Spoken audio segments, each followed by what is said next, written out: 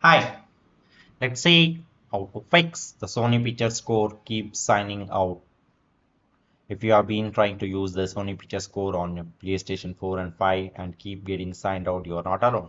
This issue has been reported by the multiple users on Reddit, with some stating that they are unable to stay signed in for more than few minutes at a time.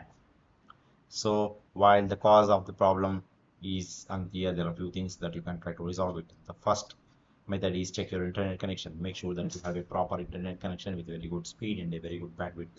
If you have a very low internet connection with very poor connection, try to fix it. Some of the fixes what you can try from your end is try to reset your router or the modem. Try to turn it off for some 30 seconds to 1 minute. Then you can turn it back on. So this will resolve any kind of bugs or the glitches present in your internet connection. The second method is clear Sony Picture Core cache data. Clearing the caches and the data of the Sony Pictures Core app can help to resolve the issue.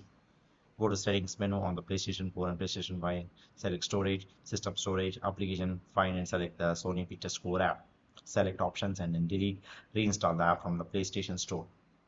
The third method is update your PlayStation 4 and PlayStation 5 system software. If you are using the older or the outdated version, you will face these kind of issues. Always try to use the latest or the updated version in order to get rid of this issue.